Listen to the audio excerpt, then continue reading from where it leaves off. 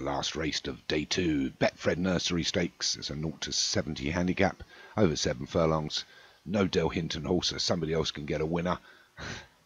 And he can't get a treble up unless he won the one previous to the one I called. It's over 7 furlongs. Charles Walker for Gala Argante is number 1. Prosperine for Martin Leadham. The Milky Bar Kid for Kevin Minan. Yet another for Darren Howes. Spirit Dancer for Obi-Wan. La Signora for Gabatha D.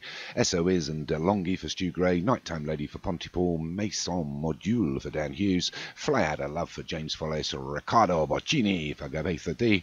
And Twice Miss for Alex Cherry. Just the 13 of them. All getting ready to line up here. Over 7 furlongs are in the gates. And they're away. A nice even clean break there. And we're going to be pulled along by Twice Missed and La Signora. Although up against the fence is Riccardo Bocchini. To Gabatha T's horse. Don't think you've had a win yet, mate, but there it's getting closer. So inside the 6, it's Twice Missed and Riccardo Bocchini against the fence. Then we've got Spirit Dancer for Obi-Wan being pushed along. There's already a few lengths here on the DeLonghi Mason Module. Wide is La Signora. Widest of all is Fly Out of Love. Then we've got the grey Milky Bar Kid just on the inside of him. The ones running along the fence are DeLonghi and Mason Module. And then I can't see Charles Walker or Prosperine or the Milky Bar Kid or yet another or SOS or Nightmare Lady.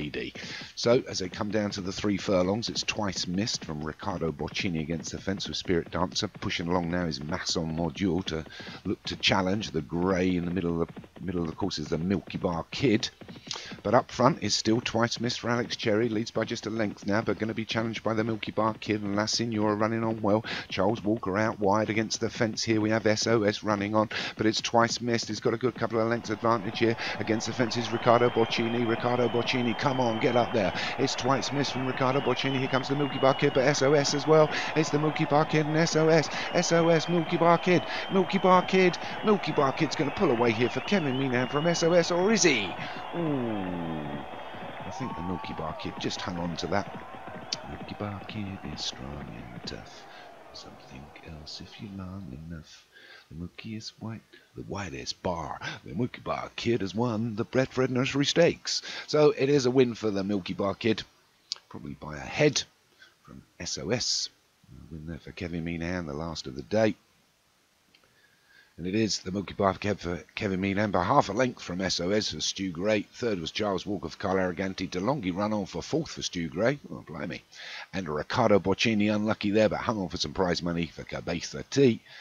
You'll get a win soon enough. Seguro tu ganas. I'll stop talking. Anyway, move on to day 3 tomorrow. And then Easter. Easter, are we having a break at Easter? We can't be doing all this over Easter weekend, a good bank holiday Monday and everything. I'm assuming Gray will do something about that, because I'll probably be away.